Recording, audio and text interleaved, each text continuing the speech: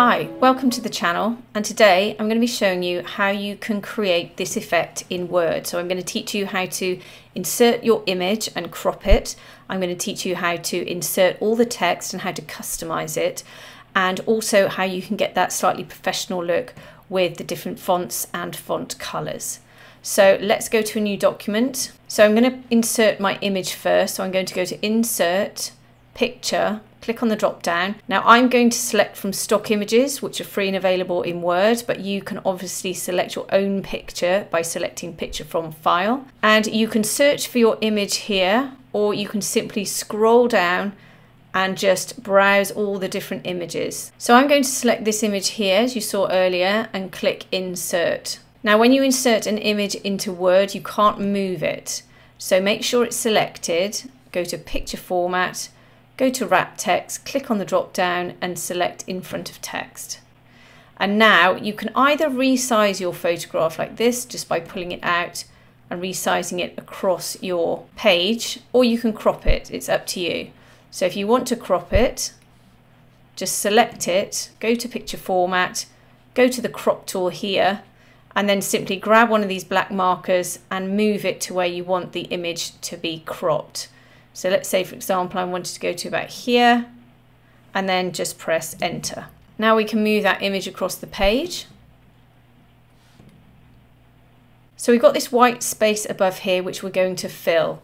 So go to Insert, Shapes, click on the drop down and select the square, and then just click and draw out a shape that will cover that white space above. Now once you've selected it, all shapes will be inserted with a borderline and a fill colour. So when you select it, go to Shape Format, and here is the shape fill colour and here is the shape outline. If you click on the drop down, just select no outline, because we don't want an outline for this particular demonstration, but we also want to create a gradient. Now if you click on Shape Fill, you have a variety of different options, but you also have this option here to make a gradient. But as you can see, it's only selected the colours here. So if we go to More Gradients, then over here you'll come to a menu called Format Shape. Go to the bucket icon and go to Gradient Fill. Now here you've got this slider and you've got these markers. Now you can add or take away any of these markers, just select it, press Add or Minus. But to change the colour, just select it, go to this colour icon here, click on the drop down, select a colour of your choice, or in order to create the colours from our image, go down to More Colours. Now here you have a colour wheel. Now some of you may or may not have this eyedropper tool. Now if you have the eyedropper tool, you can simply click on it, hover anywhere in your picture to select a colour. But I'm going to select one very close to this gradient colour here. Colour will appear here, and then you can just click OK. If you don't have the eyedropper tool, you can move this cursor anywhere in the colour wheel, and then you can also make it lighter or darker in an attempt to match this colour here.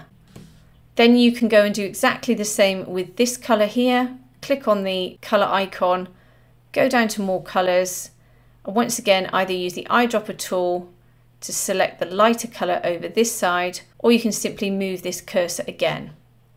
Once you're happy with your gradient, you can see the effect, just deselect. Now if the gradient isn't going in the direction you want, select it, go to Direction and click on this icon here. Apologies you can't see it all because my screen hasn't captured it all, but these will give you the variety of different directions you can make your gradient go. So these are the different effects that you can use with your gradients. Now I'm going to scroll along to the fourth one of the top line, which says Linear Right, and so I can create almost an identical linear gradient from a slightly darker colour to a lighter colour. So once you're happy with your page, we're now going to insert our text. So go to Insert, go to Word Art and select this black one here. And then we can insert our text. Once we've done that, I'm just going to extend this box out because we are going to stretch this text across the page. And then select your text, make sure you've clicked inside and your cursor's flashing. A quick way to do this is press Command or Control A to select all the text. Go to the Home tab. I'm going to change my font and I'm going to change mine to this font here. And then I'm just going to change the font color. And then I'm going to increase the size of it using this increase font size tool. I'm just going to keep clicking until I'm happy with the size of my font. I want to really stretch it out across the page. There we go. And then deselect it and then click and move it. There we go. Now there's a slight shadow on this word art, so select it. So go to text options over here and then select this icon. Select shadow and click on the drop down. Then go to presets and select no shadow. Therefore it will take that shadow out. If we did this in a text box, it wouldn't have the shadow, but we still need to take the background of a text box out and the borderline. Now I'm also going to go down to reflection, go to the presets, and I'm going to go all the way down to the second row or the middle row, and then over to the far right and click full reflection. Now you can adjust this reflection if you want to, and it's down here in this distance slider. As you can see, if I move this distance slider, might be better with the arrow key. And once you're happy, just use your arrow keys to move that text. Let's deselect it, reselect it. If your cursor's inside, sometimes to move it, you'll need to deselect it first. So I'm just going to sit that text on that very faint line that we've got, which sits on the top of our image. And to make sure it's center aligned, go to shape format, go to align and select align to center. If shape format doesn't appear, it's because you haven't selected the text. Now we're going to do exactly the same down here. We're going to go to insert, word art, click on the black one, and then just move it down here. Just undo that. If anything jumps around, just go Command or Control Z and then just repeat your action. And again, we're going to select this text, select all, and then I'm going to just type in my text. Okay, we're going to select it all. We're going to go to home, change it to white. I'm going to slightly reduce the size of it. I'm going to change the font to Helvetica, just reduce the size of the font again. Then I'm going to go back over to text options, go over to this icon here and go to shadow, no shadow. There we go. Now before I make any more adjustments, I'm actually going to copy and paste this now because I'm going to make some more text here. And it's easier to do it at this stage than it is once we've transformed all this text. So the easiest way to do it, make sure you've deselected it, reselected it so there's no cursors inside this text box. Press down your Alt or Option key, click and drag. That's the easiest way to copy and paste anything in Word. So now I'm just going to select this top word here and I'm going to go up to the color icon here, font color, and I'm going to go down to more colors, and again I'm going to use my eyedropper tool to select a color of choice. I'm going to select something from her hair, not too dark. Again, you can use your cursor to select a different color. You can move it around and use this slider as well to pick the color you want and just click OK. So I'm going to go up to the font and I'm going to change it to this one here, but I'm going to change it to the condensed extra bold. And then I'm going to use this increase font size tool to just keep clicking until I'm happy with the size of that font. So that's at 36, and then the font underneath, I'm just going to reduce that slightly. There we go. And then just move that probably to line up with the edge of Beauty here. If I want to make Beauty just that little bit bigger, there we go, 170. Just move that up, and then we can just align, look to align this margin here with this margin here. And again, with this one, we're going to do something slightly different here. We are going to transform some text. So now we've inserted our text, you can go for any look you want, but it's also quite important to make sure that your words are all lined up in the right place. So for example, this word here probably needs to go down to the next line. So let's take that down to the next line. You can see it's now knocked season down, so I can move that up. There we go. And once again, I'm just going to reduce the size of this font here to match this font here. So just reduce the size of it. And for this text here, I'm going to increase the size of it. So select it, increase the size. I'm going to make it bold, and I'm going to increase the size like this. Now, the thing that I notice about this is as you increase the font size, there is a bigger gap between the text. Now you could select the text, go up to this icon here, click on the drop down, go to line spacing options, and then you could choose exactly, and then you can reduce the size of it here and click OK. But you can see it doesn't always work. So you're going to have to play around with it a bit to find the right number, but there is an easy way. So if we just select this word first, I'm going to copy it, Command and Control C, and then I'm going to delete it.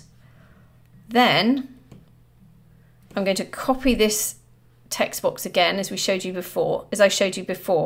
Hit the Alt key, click and drag. Then I'm just going to select all of this text. I'm going to paste in the word first that I copied earlier, and then I'm simply going to move it down. Now I can put this anywhere I want, so I can put it really close if I want to. I can take it far away. It's completely up to me, but I can do that so easily without having to try and work out what the gap will be between those texts. So once I've done that, if I want to increase or decrease the size of this font or change it, so I'm going to take the bold off. So I'm just going to click bold, there we go. Once I'm happy, I can actually make this one group. So if I select this text here first, hold down my Command and Control key, select this one as well, go to shape format, go to group and select group. Now this is all one group, and I can move it wherever I want and line it up with this text here. So to make sure it's all lined up, if I select this box here, select this box by holding down the Command or Control key to select them both, go to Align and select Align to Left. Now they will all be perfectly lined up. And if you want to move them, just use your arrow key, so select them and just move them up or down. Now once you're happy and you've finished, you can then save this as a PDF. So if you go to File, Save As, go to File Format, click on the drop down and just simply select PDF, and then just click Save. Alternatively, you can actually save this whole thing as an image. And in order to do that, if you select all of the items, the easiest way to select all of the items is to select anything, go to Shape Format, go to Selection Pane, make sure you've selected Group here, right click on your document, go down to Save as Picture. Then you can name it whatever you like. I'm going to save it to my desktop. You can change the file type if you want to. I've saved this as a PNG, but if you click on the drop down, you've got other options, and then just click Save. So let's open a new document. Now if I go to Insert, Pictures, click on the drop down, select Picture from File. I've got picture 1 here, and click Insert. Now you'll see that there are a few anomalies. The text has moved, and there is a white area here. Now that's because Word has selected absolutely everything, even those things that went outside the page. So the way you can correct this is select it, go to Picture Format and select Crop, and simply crop out that section there. Make sure there's equal distance between the text here and the margin or the edge of the image as it is here, and then just click OK or the return key. Once you're happy, don't forget you can right click, go to Wrap Text and select in front of text. This will allow you to move it around your document. So now you can simply resize it to your document, or of course you can use the image online, on social media, websites, or you can simply save it and print it out. So I hope that's all helped you today. If it has, please like and subscribe, and have a great day.